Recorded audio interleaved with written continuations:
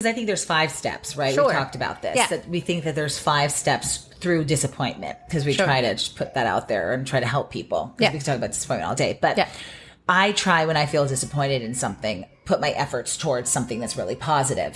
So I start moving my body or things that I can do that doesn't make me wallow in them.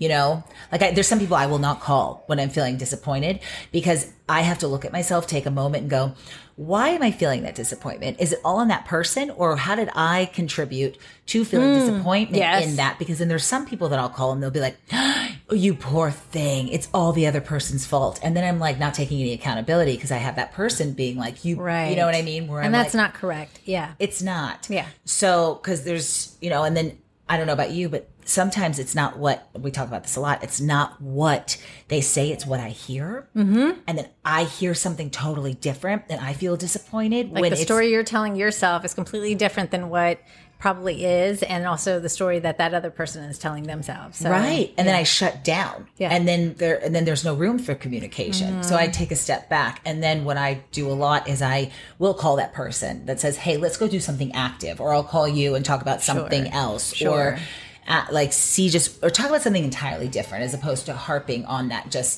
piece of disappointment. Right. I don't know. What do you do to get your mind in a better place? Well, generally when I get disappointed, it's because something just didn't go the way I wanted it to, or it didn't pan out in the right way, you know?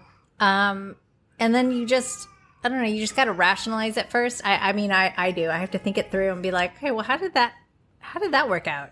Or how did that happen? And then from there, you just gonna go, am I doing the most? Am I just being emotional about it? Or it just is what it is? And then from there, you gotta just move on because life still is happening. And you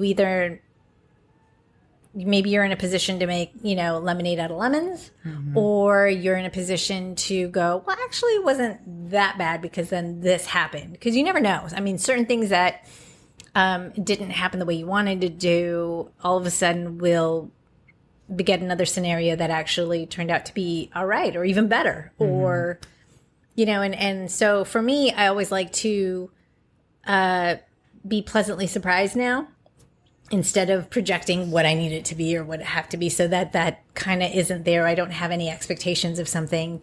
I have a loose plan of like, okay, I see possibly this happening or whatever. But if it just kind of goes awry, then it's okay also. You know? But that's learning and living and experiencing and just getting older with life, honestly. Yeah.